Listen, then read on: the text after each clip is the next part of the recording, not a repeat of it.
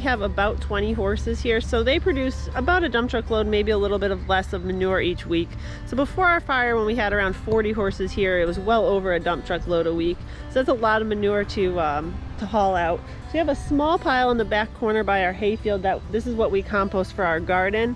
So right now we're working on replacing what we used this spring. So we have the fresh stuff here, and then back here is older composted stuff that will be used next year for our garden. So periodically we turn this to help it compost better. So what we use for our gardens only makes up for probably a couple weeks worth of manure. So the rest we truck to a local farm and they spread it on their fields. So now we're gonna go fill another dump truck load and we're gonna head over there with it.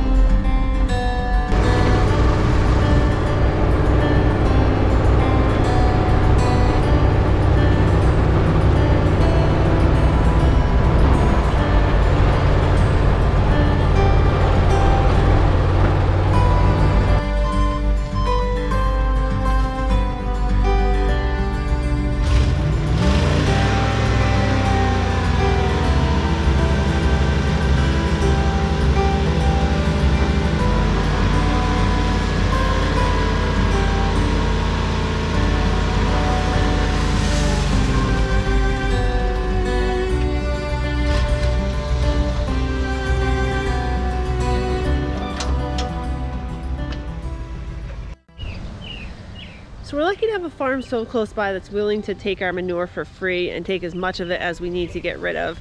At our previous location, when we didn't have so many farms nearby, we've even had to pay places to take the manure out when it got built up. Horse manure isn't quite as desirable as cow manure, so we're really lucky to even just have a place that will take it for free. Alright, so that should wrap up tonight's video. Thank you guys for watching. Please like and subscribe, and we'll see you next time.